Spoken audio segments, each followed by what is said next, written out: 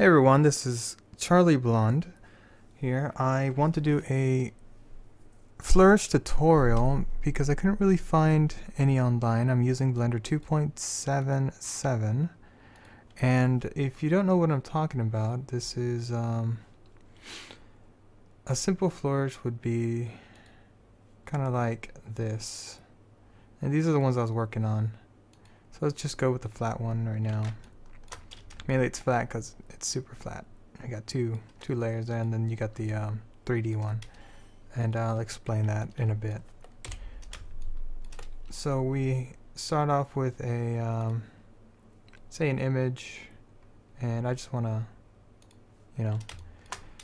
kind of give you an overview of what we're gonna do, or what I'm gonna try and explain.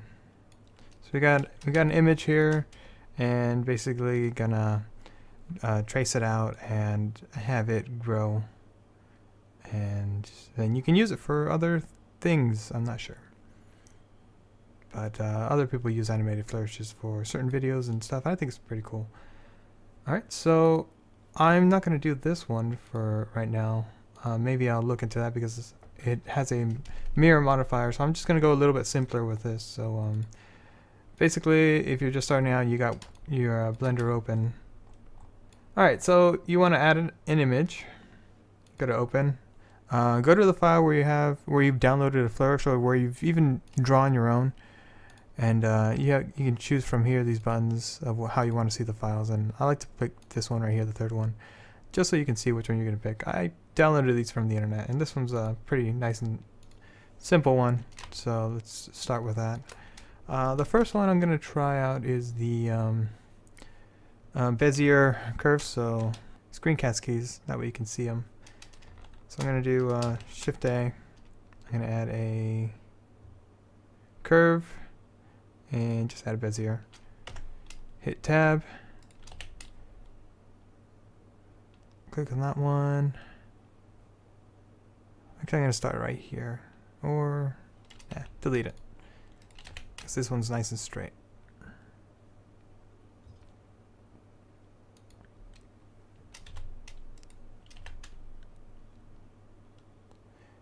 I wonder if it'll... So with this, you can hold down Control and then click, and it'll just be over there. Rotate. Alright, we're just going to shape it out. And then continue to hold. Keep going. I'm not being very perfect on this. This is mainly a, just showing you what's up.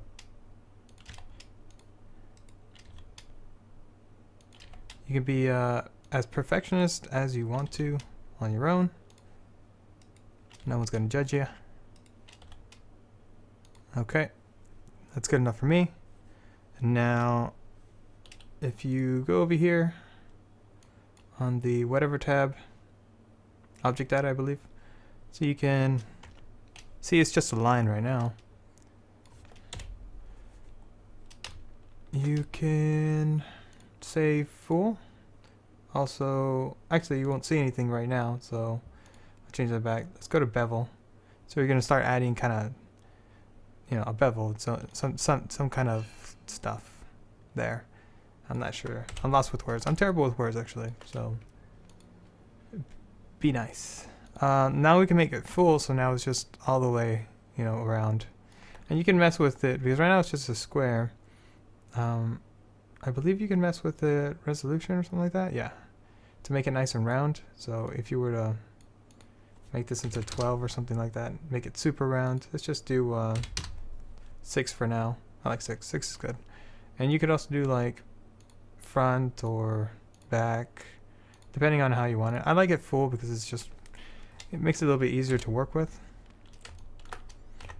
I'm gonna turn and hit Z and just turn so I can see the image.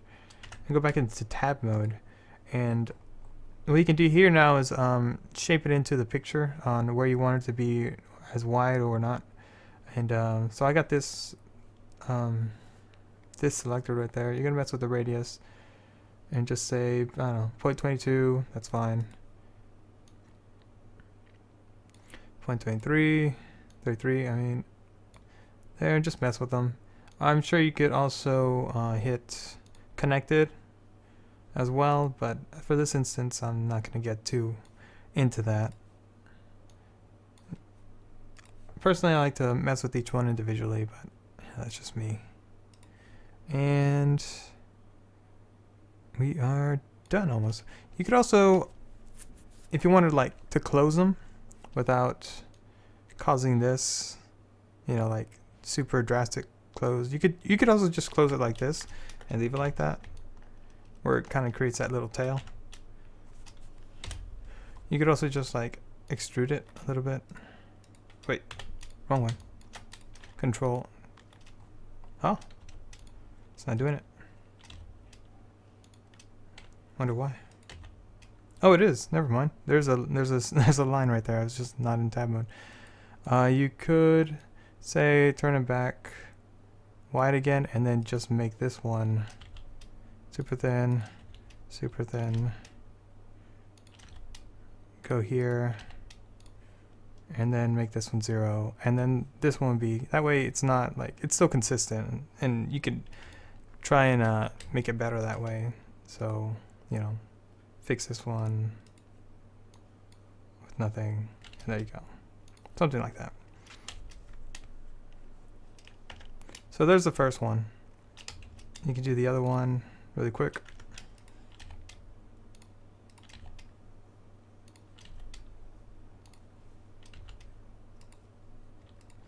You can also subdivide. That's pretty nice.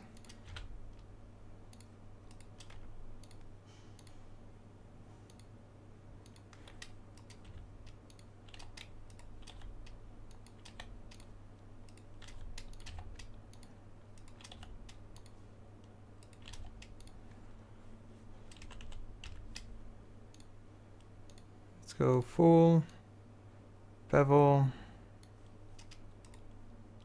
I'd say bevel to the highest width, and then come back and just do the radius.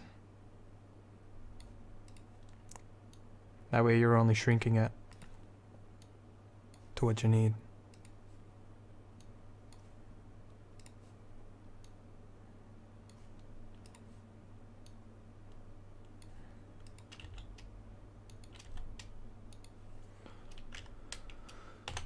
Alright, now that we have those, this one's totally messed up, but it's fine. Not a problem. You can come over here, and where are you? Bevel factor. So let's click this one, the first one we made. Let's make it disappear, or at least go into the path you want, right? Disappear. Go to the first key. Hit, go to the, well, the start one does this as well. Or you can do end and just have it grow. Either one works, really. So let's say I'm going to use this one as an insert key, and then go to, how many? I'm doing 30 frames per second, so let's do 2 seconds. So at 60, it'll be at 100, and it'll grow to the full length. And you insert key, and now you see that it has nothing, and it starts just growing and ends. So that's always cool. And you can do the same thing with the other one. Make it end, insert key, go to 60.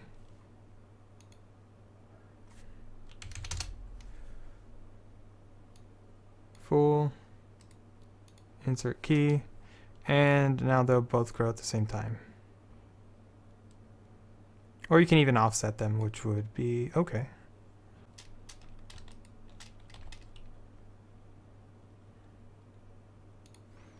Let's move it half a second, and then it'll start later.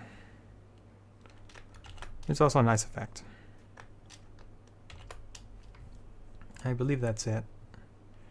I don't believe I have any modifiers on the other one. Yeah, no, I don't. So now on to a flat version of this. So this is the bevel, it's nice and round. You could also make sure that they don't intersect with each other by just moving it on the z-axis a little bit lower, and then there you go. And it looks like this one's also just a 4. We didn't make it round, so you can turn the resolution up to about 6, and now it's nice and round, and even give it a color. Say you wanted a vine green, And then you just give it the same color. Boom, there you go. So nice and easy. Let's hit E there just to end it, and now we can loop. And there you go. Now you got a nice little Bezier flourish. Also, if you wanted to do a flatter version of this, it's a little bit trickier, but let me show you. So with the same thing, I just moved up to down to the 11th whatever page thing. I don't know, layer. For this, let's say you put it in a plane, shrink it down.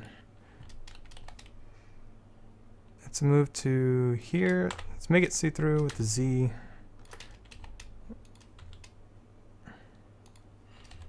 And rotate it a little bit. Click, click. Or you can get the edge of that, which is better to look at, actually. You hold down Control and just start clicking away. And you want to just trace it. I'd say the let me turn this off, it's getting in the way. The more you have, the better. And make sure it's consistent from 1 to the end. So just keep going with it.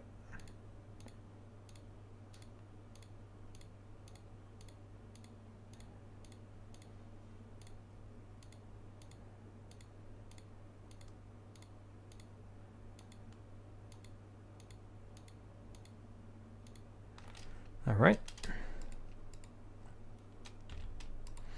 I think for this one I'm going to do connected. That way it's... Actually, you can't. Never mind, it starts moving everything. That's no good. So I haven't figured out if you can... If you know how to move them, make them all size equally, let me know.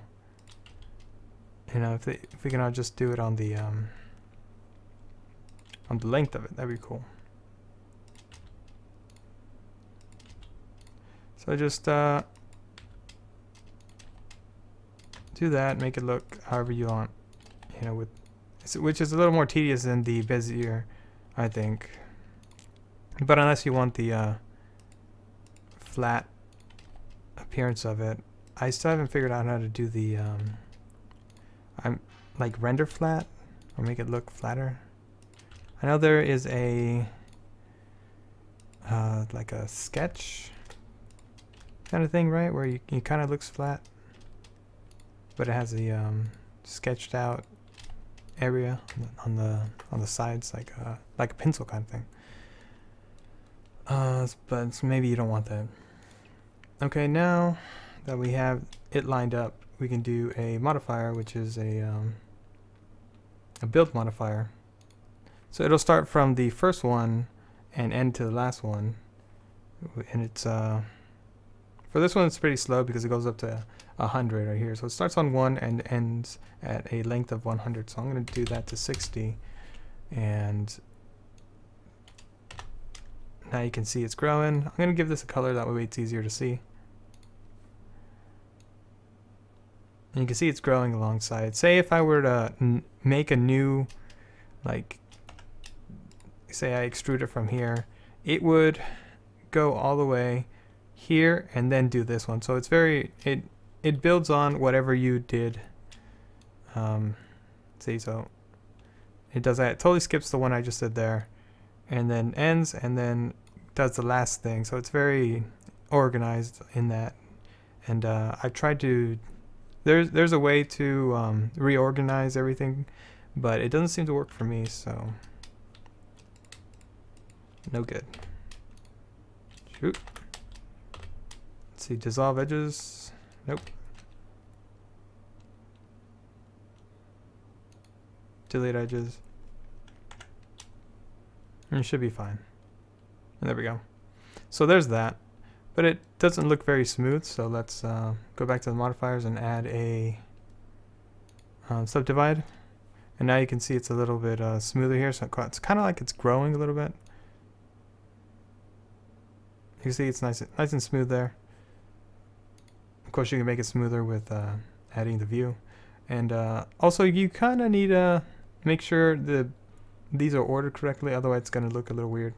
So here, if you have the build underneath the subdivide, it won't work. The subdivide basically won't work like it should here. So make sure it's build, then subdivide, and then it'll be nice and fluid that way. And same goes for the other, so I'll do that now.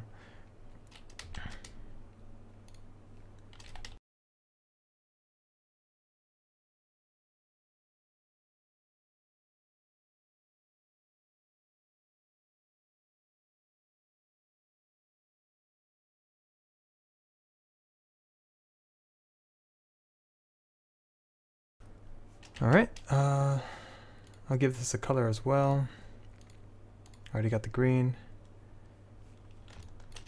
I think I'm going to move it because it might mess up in the render if they're on the same plane. So I'll move it down just on the y-axis.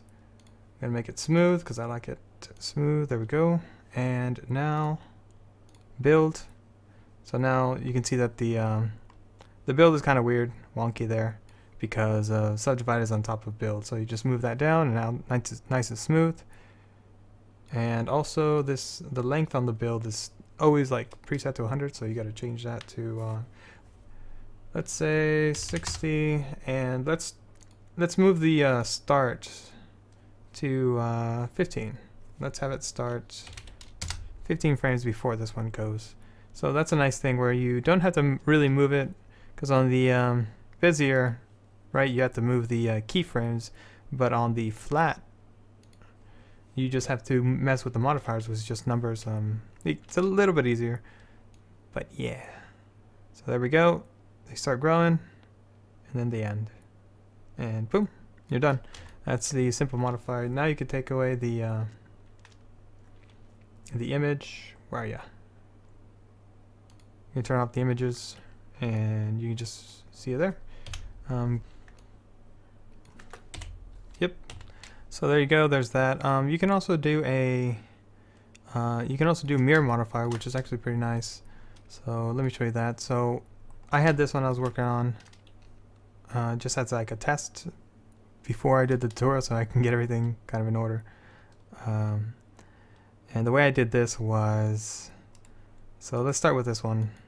Well, I just started here, right in the center, made sure it was at 0, 0, and started going out, building it, just like Bezier. And then, so let me turn this off. So right at 0, 0, as you can see, make sure that one starts there, and then it just grows out. Really, you could do it anyway. You could even start here and grow out. It all depends on the start and the end, and the way you manipulate it. And then you just turn on mirror modifier, and there you go. And it'll grow. Let me show you over here how it does that. So you have a keyframe there, and it grows out and ends. And there you go. And for this one, it's basically the same thing. I started here and just came back around and finished it off, and just did the mirror modifier, did the same thing on the other side, and there we go. So you don't have to do it, all of it if you don't want to, if you have those kind of things. For the flat version of this, which is actually, the Bezier looks a lot nicer too, so it depends if you want the flat version or not. Now, flat version, you're pretty much doing the same thing. You can do a mirror modifier as well, as you can see here. But then you're going to have three modifiers. You're going to have three modifiers. So just make sure it's build, mirror, and then subdivide to make it nice and smooth. And make sure you do the order correctly, where you're going to start here and then end, or start here, depending on where you want it to start and end, because it's very finicky on that, unless you want to do reversed. So there's always that. You could do reversed. Well, just have it already be there, and then never mind. So if you wanted to start here, you're gonna have to start here and then end wherever you want it to end, and that's just gonna have to be it. So There's some other flourishes like the let me see if I can pull that up. Nope. There are some other ones I was working on, so let me know if you want me to do a tutorial on that.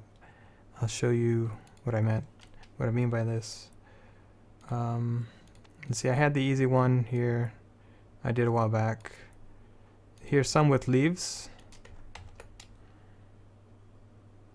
Actually looks pretty nice, I like it.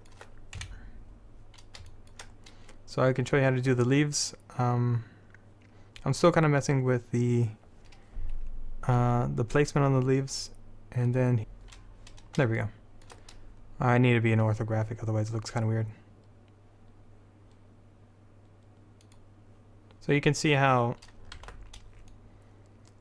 the leaves and the roots kind of grow out and then come back in, and right at the tips, you know, it kind of grows and comes back into place. So that's possibly another tutorial I'll try and do.